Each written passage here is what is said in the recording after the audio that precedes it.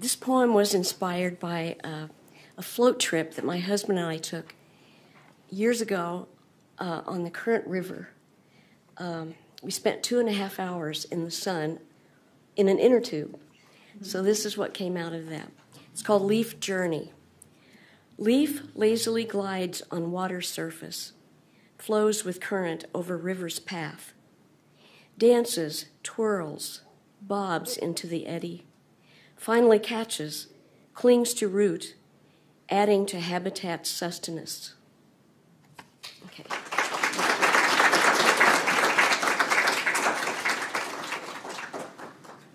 Philip Beck, are you here? And then next will be Keely Blozer. Hopefully I said that right. Thank you. Delighted to be here. My poem is called Moving Day, and it's inspired by many moving days. Everyone asks, did it go smoothly? Things will fall downstairs, out doorways, away from where they had been. Your life follows. It is uprooted, but gains space. The world wants you back. Take its offer. Move.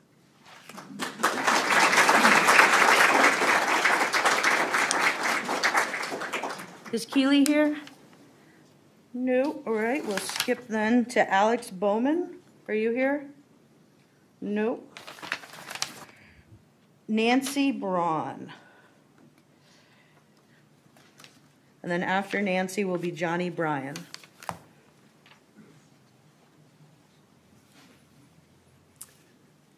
Broken Hearts. 70 degrees rides in on February's back, kisses the forsythia bush with its warm mustache and cagey promises, brazen with treachery and lies.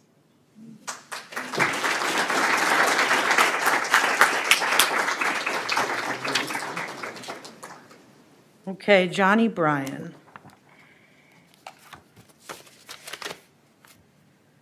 And then after Johnny will be Charlotte Brookins. Oh, you know, Johnny's. You want to take down your mask?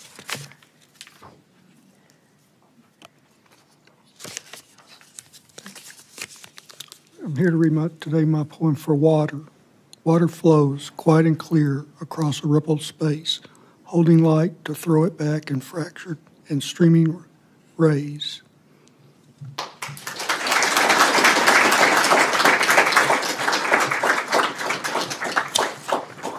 Is Charlotte Brookins here? All right, come on up.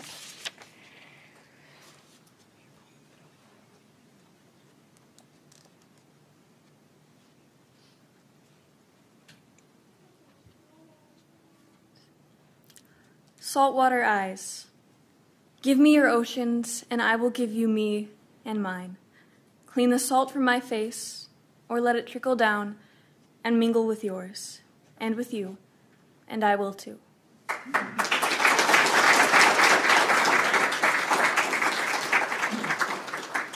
Okay, next I have Izzy Brown. Is she here? Izzy? No. Dan Campion. All right. Then after Dan will be Aaron Chen. If at the end you were supposed to be on the list and I didn't call your name, please raise your hand and I'll also call you up. Thank you very much. It's a pleasure and a privilege to be here and share poetry. My poem is pretty much straight reportage of what I witnessed one day, much like today, on a tree outside my study window. Relic.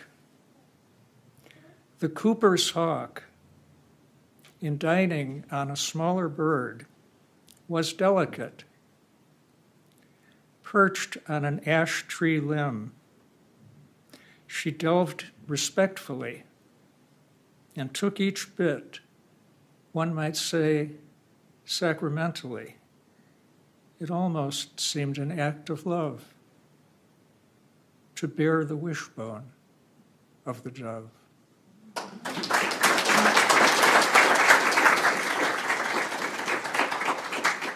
Is Aaron here? All right, thanks, Aaron. And after Aaron is Mario. This poem is inspired by Night in the Museum. Have you ever wondered what happens in classrooms at night when you are gone, but your stuff sits tight? Well, this is a story about all the things they do. Maybe today you'll learn something new. When the teacher closes the door and leaves for the day, a whole new world makes its way. The computers light up the room, the chairs hum a tune. The desks dance while the erasers prance. The books walk as the pens talk. All around the room they go, laughing and chatting until bright and early in the morning when the door gives a warning.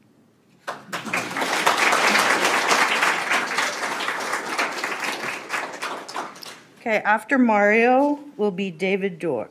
David Dorr. Am I saying that right? Close enough. Thank you. Hello, everybody. Thank you for inviting me to this event, and I'm excited to read for everyone. This poem is inspired by just that sense of the wonder of spring coming after winter. At the birth of spring in Iowa City, cardinals sing wet tweets to each other. A robin, like a wind-up toy, hops. The fingertips of the sun warm my face. On the street, ice and snow rivulets. Everything meets at the river, rising.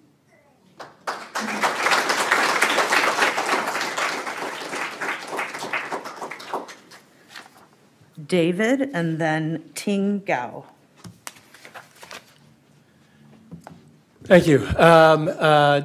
Apple butter, I guess, is a literal symbol in this poem, and I wanted to emphasize that it's literal because I brought some of this year's apple butter from a tree at Walgreens drugstore on the corner of First Avenue and Muscatine. Whoever would like it at the end, come and ask me for it.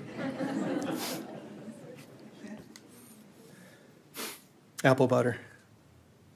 Butter. These apples fallen from October sky and gleaned from the lawn of some business like love salvaged from the everyday after discarding all extraneous parts. And in time, cooked down, darkened with spices from far isles and translated into simple goodness. Thank you.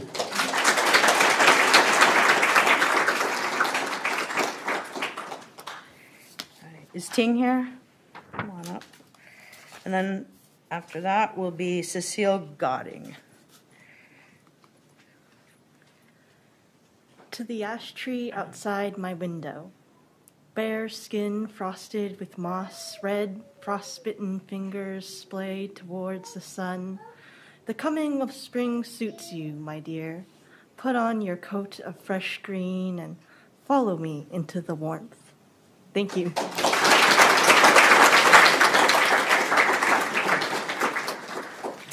After Cecile will be Rowan.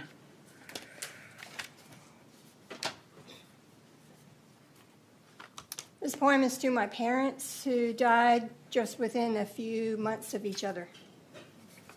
Dearly departed, if I sketch you on a dock overlooking the marsh, facing the almost dark, you never stay put for long, but slip into the shallows where you swim lazily for a space before going where I cannot.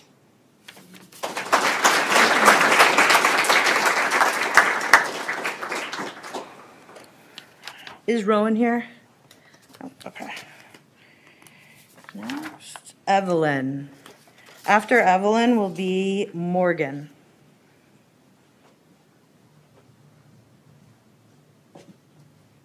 The night sky. Every evening, as bright blue becomes deep purple, the sky is brought to life. The moon reflects the sun's light to ease the pitch-black darkness. Shooting stars bounce across constellations like skipping stones. Then the night sky grows weary and the sun returns to its throne until once again blue becomes purple.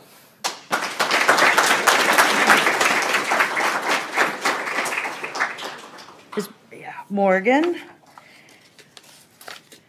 And after Morgan is Larry Marsh.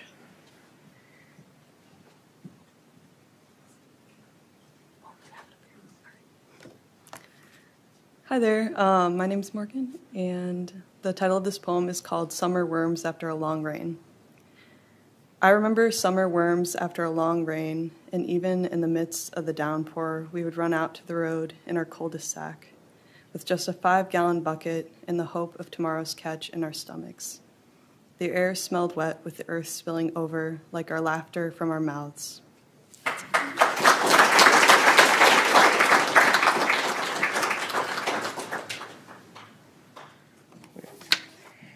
Larry. Is Larry here?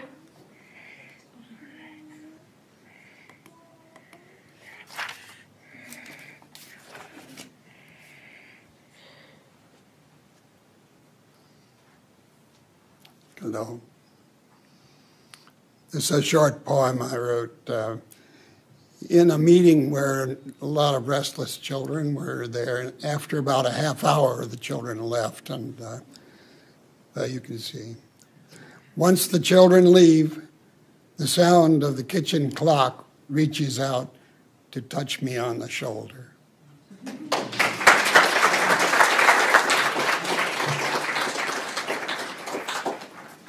Is Evie here? After Evie is Leo.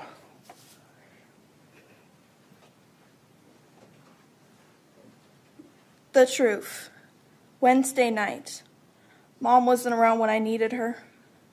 Maybe it's better that way. Because underneath, under the surface, I had no idea what would happen that night.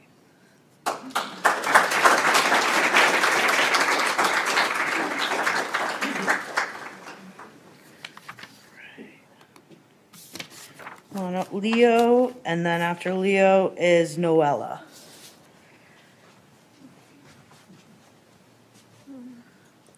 Hello. This poem is, the inspiration for this was the fires in California and empty promises.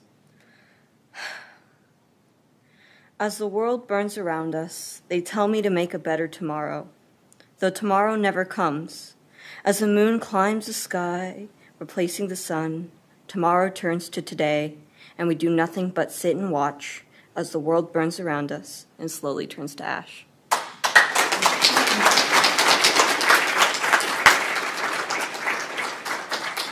Noella. And after Noella is Annabelle. When it is a rainy day, do not stay inside. If people ask you, why won't you get dry? Just say getting wet is fun.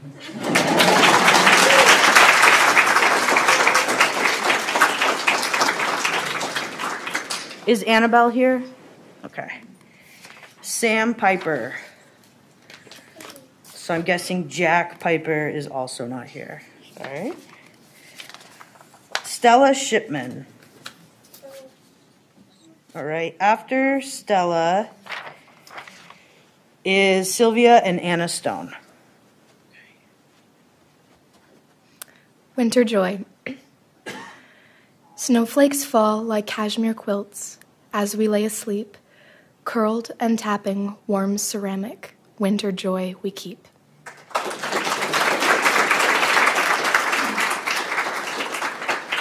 Sylvia and Anna. And then after that is Moss Stutzman.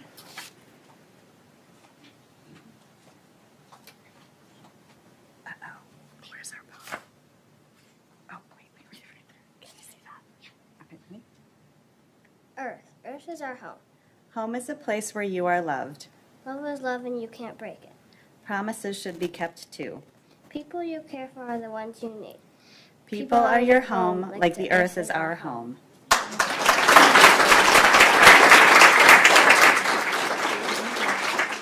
Okay, Moss. And then Christina. This is, I wrote this at school, and it's just about a frog. I don't know why. I just thought it would be funny.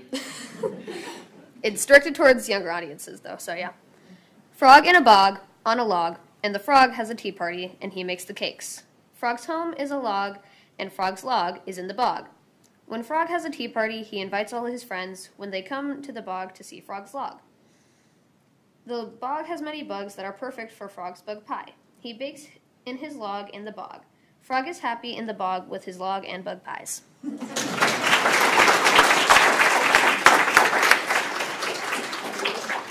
Is Christina here? Come on up. And so Christina was the last one I had on my list, but if you're here to read your poem and you're not on my list, please come over here and I'll introduce you after Christina.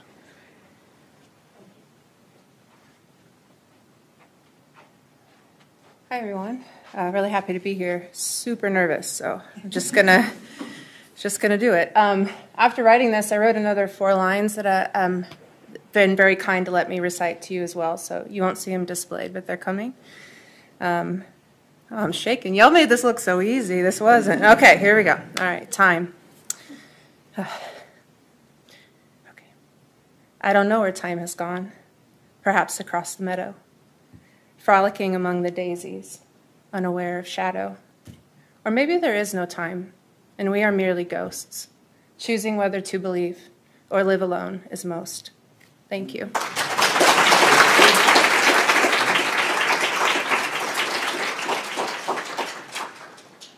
Is there anyone else who would like to read? Okay. Well, we whipped through the... Oh, you have one more reader. Sorry. Come on up. Bunch of readers. What's your name? One moment.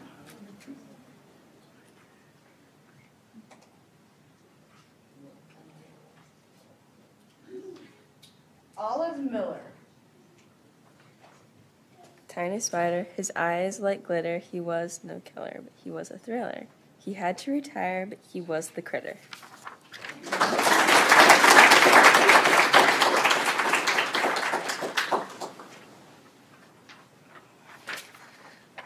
This is Vivian. My beliefs. I believe in creativity, ideas spilling out of my head. I believe in music, notes cascading across a page, creating a masterpiece. I believe in determination, not giving up and working for what you want. I believe in family, greeting you with a warm smile in the morning. I believe in love, people there for you when you need it most. I believe in tradition, again and again, family together. I believe in hope, a tiny light inside of everyone.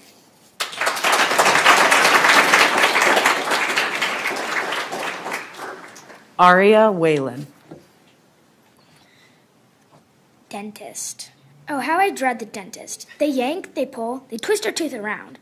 Oh, how I dread the dentist!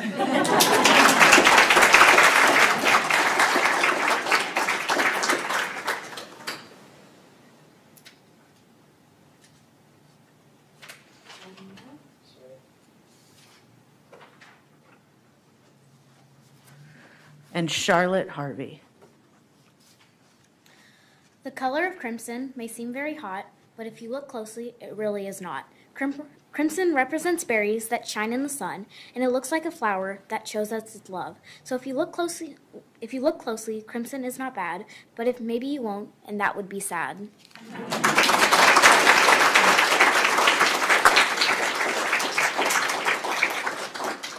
All right, thank you all again for coming. Like I said, if you haven't picked up your posters yet, they may be in the back.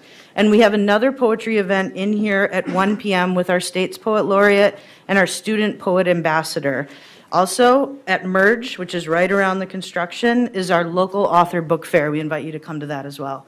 Thanks. You can grab poetry and public flyers and book festival programs on the side.